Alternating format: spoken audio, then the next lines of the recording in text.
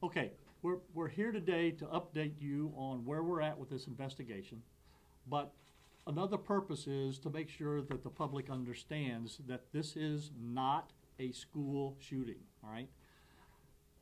I'm not going to go into the time and the date. You know everything that happened last night and at what time we were there. The bottom line is this was a specific targeted shooting. The people that were involved in this shooting were looking for these two individuals.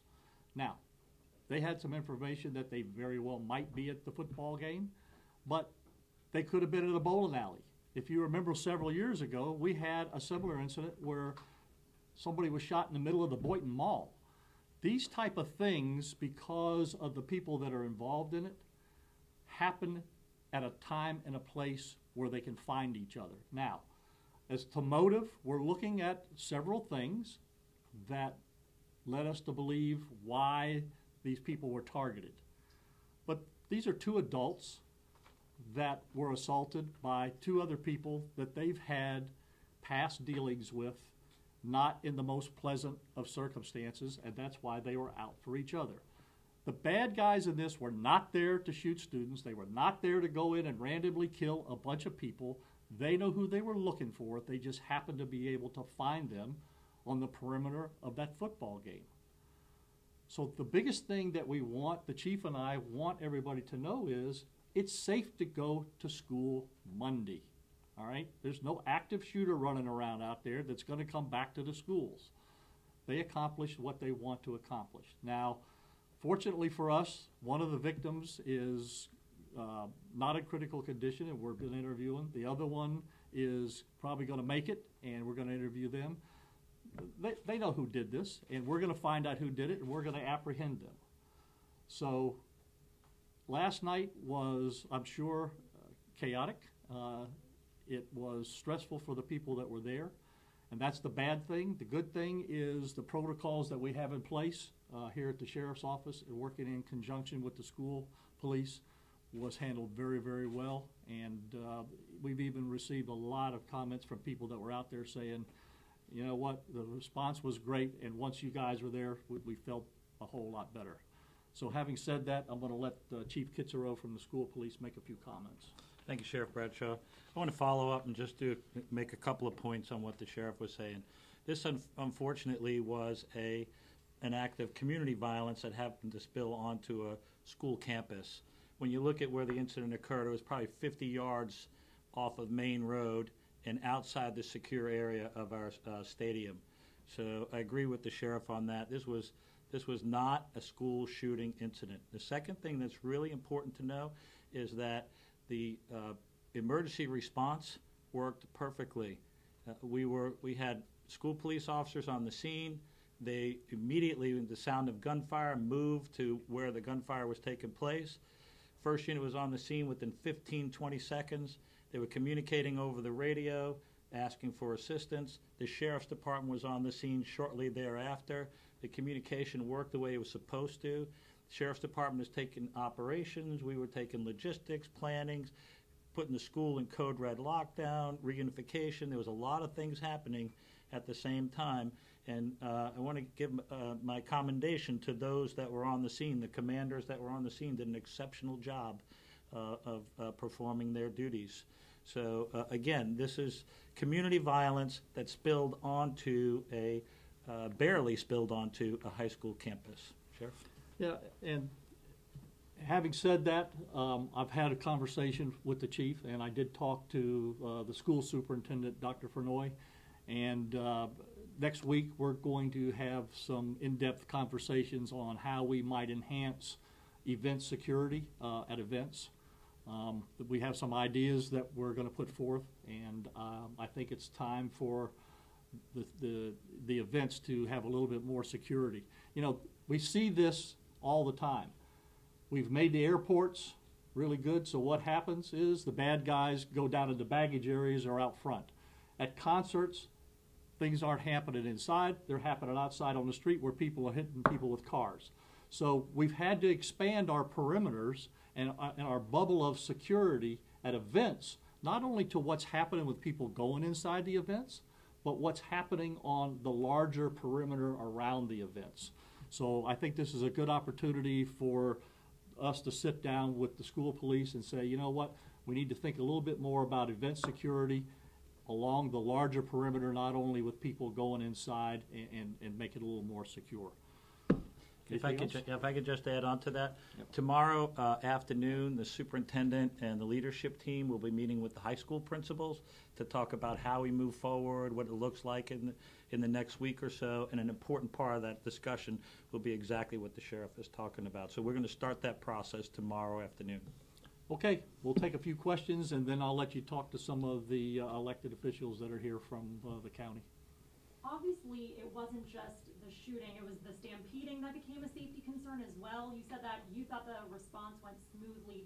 Is there anything that you think that you guys could do to maybe mitigate that problem? Obviously, people get nervous now even just hearing a noise and rushing through. Yeah, well, you know, anytime you have a large group of people and they get into a panic, it's going to be chaotic at the outset.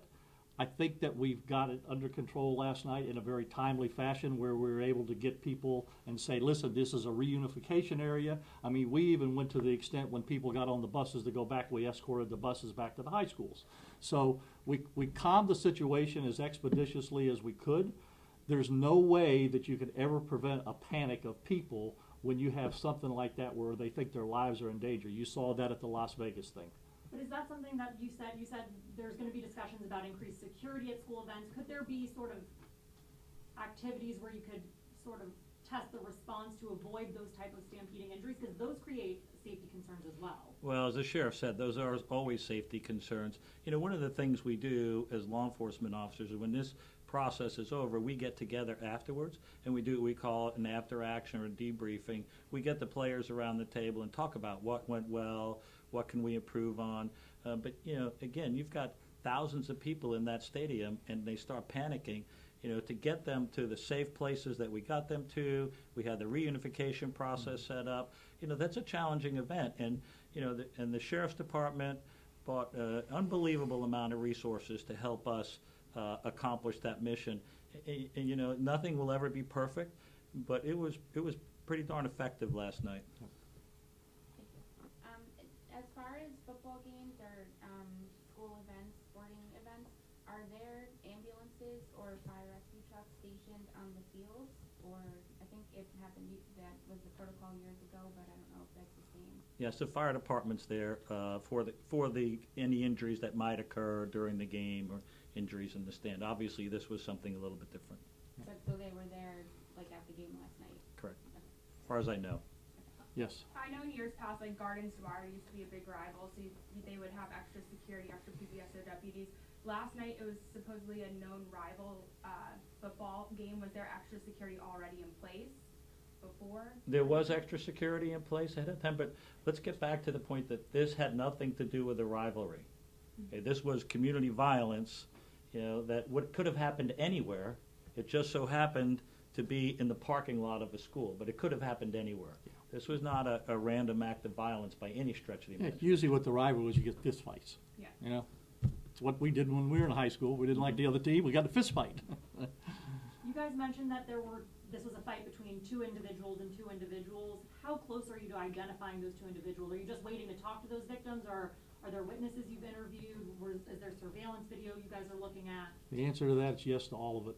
Okay. Any message to the public? I know that even though this was not a random act, still it was obviously something in a very public place that left a lot of people unnerved. Any message to the community members, to the people who were there at that game last night? Well, I think the message should be clear about a couple of things. Number one is we care about your child's safety. We work together to make sure that is a top priority. As I said before, you look at the response between the school police department and the sheriff's department. It was quick, it was effective, and it was efficient. And so, you know, we're going to be there to help with that safety. As far as getting back to school, the sheriff made a very good point. You know, it'll be a regular school day on Monday. This is not a school shooter. However, knowing that we're still taking the steps within the school district to make sure we have counselors available, we'll have extra presence on campus. We'll do those things that you would probably expect us to do. But I wanted to be clear to everyone that your children are safe. Come to school on Monday. Okay, we will be there, and this is not a school shooting situation. In the larger aspect, I don't care if it's at the football game, whether you go to the Dolphins football game, whether you go to the mall, wherever you're at, be aware of your surroundings, okay? Like you just said, when you go to places, think, if something bad happens here, how do I get out of here? Don't just show up and just flop down in the seat and say, well, I don't know, is there an exit over there? What do they tell you on a plane? 2 exits to the front, 2 exits to the back. Figure out how you're going to get out of a place if something bad happens, okay? But the main thing is just be aware of your surroundings. Now, we'll leave you with one other thing here before we finish. There's an app that we have called Protect Connect, all right? You can report anything anonymously on that. A lot of people there last night. We know that there were some people that couldn't be too far around what happened, that either know what happened, saw what happened. We need to hear from them. And you can do that on that app. You'll be anonymous. We just want pieces of information. We need everything that we can get in. Okay, thanks, folks.